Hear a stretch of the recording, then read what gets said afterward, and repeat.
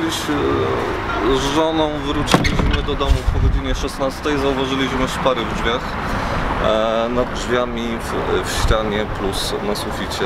Potem przyjechała straż pożarna, policja. O godzinie 20 dostaliśmy informację, że niestety musimy ewakuować się. Tylko żeby potrzebne rzeczy zabrać i resztę zostawić. Nawet koszulu nie zdążyłem wziąć. To straż pożarna wszystkich wyganiała.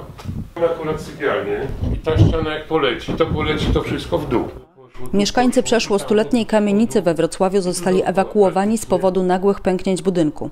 Niebezpieczne uszkodzenia pojawiły się w poniedziałek podczas prowadzonych prac budowlanych na sąsiedniej działce. To widać, że poszło, się rozszczelnia. Uszkodzenia widać w wielu miejscach i mieszkańcy obserwują kolejne pojawiające się pęknięcia. Uciekli, ale widzą, że budynek stoi i słyszą zapewnienia o możliwości bezpiecznego powrotu. Jeśli nawet jest bezpiecznie, to martwi ich jeszcze jedna kwestia. Bo wiadomo jest rzeczą, że jak przedtem wartość takiego nawet mieszkania w kamienicy to była jakaś, a teraz jak już poszło w internet, Facebook i wszystko, no to tego mieszkania się nawet nie sprzeda. Dla nas to nie jest najlepsza sytuacja, bo faktycznie nam strzeliły kafle jeszcze akurat, więc to wszystko trzeba będzie skuwać od nowa, kłaść kafle, sufity wszystkie do poprawienia, ściany, okna do wymiany, bo niestety nie otwierają nam się okna. Ostatnie okno nam się nie otwiera, więc kolejny remont. Pan Damian mieszkanie kupił 3 lata temu. Było wyremontowane. Co innego kamienica, która remont, jak pamiętają mieszkańcy, miała 30 lat temu. Zapytaliśmy inspektora nadzoru budowlanego, co mogło spowodować takie uszkodzenia. Takie prace mogły być realizowane w sposób nieodpowiedni, czy to jednak zła kondycja budynku mogła przyczynić się do powstania takich uszkodzeń?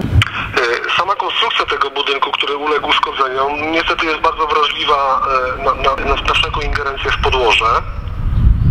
To jest konstrukcja mało sztywna i bardzo podatna na takie uszkodzenia. Technologia chyba nie została najlepiej dobrana do tego stanu sąsiedniego budynku. Przepisy prawa budowlanego nie dają podstaw do tego, aby inwestorowi kazać naprawiać sąsiedni budynek. To się odbywa na takiej zasadzie, że nakazuje się usunięcie nieprawidłowości właścicielowi bądź wspólnocie budynku, który uległ pogorszeniu, a to wspólnota roszczeniem cywilnym, regresowym żąda zwrotu kosztów bądź zadośćuczynienia od inwestora, który spowodował szkodę. Choć inwestor może źle ocenić sytuację i popełnić błąd przy pracach, to mieszkańcy ze wspólnoty mieszkaniowej muszą naprawić swój budynek. Zostaną z tym sami. Odwiedzi ich tylko konserwator zabytków, by stwierdzić, jak skomplikowany i kosztowny sposób należy naprawić uszkodzenia. Bo kamienica jest w gminnej ewidencji zabytków, jak wiele innych, gdzie takie problemy występują. Że ten garaż mieli cegła po cegle. Ja mam dokumenty, że wziął koparą, taką łychą, że to wszystko się dosłownie się nie chciało rozbierać tego, wie pani. I tak na łuk. I tak podjeżdżał i łuk. I to w maju już tak się zaczęło robić. W oficynie, na parterze i na pierwszym piętrze lokatorzy nie mogli wejść, bo drzwi siadły, wszystko nie mogli otworzyć, nie mogli wejść. Ludzie wylecieli tam, wie pani, to oni wyzwali ludzi od warchołów, od wariatów, od różnych. No, czy się boimy? Tak jak idę przez korytarz, to proszę zobaczyć, one się powiększają, te rozstępy.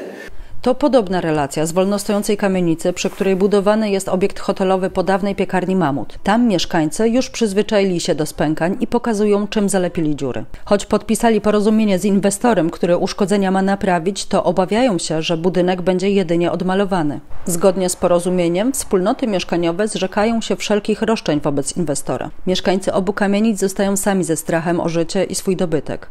Pytają, jak to możliwe. Czy inwestorzy mają obowiązek zapoznania się z okolicą i sprawdzenia stanu okolicznych budynków, tak żeby te prace były bezpieczne, żeby zabezpieczyć? Wprost z przepisów prawa to nie wynika, ale zrozumiałe jest to, aby zgodnie z zasadami wiedzy technicznej sztuki budowlanej prowadzić roboty, trzeba znać stan otoczenia, prawda?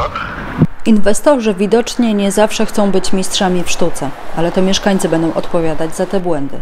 Echo 24, Magda Pasiewicz.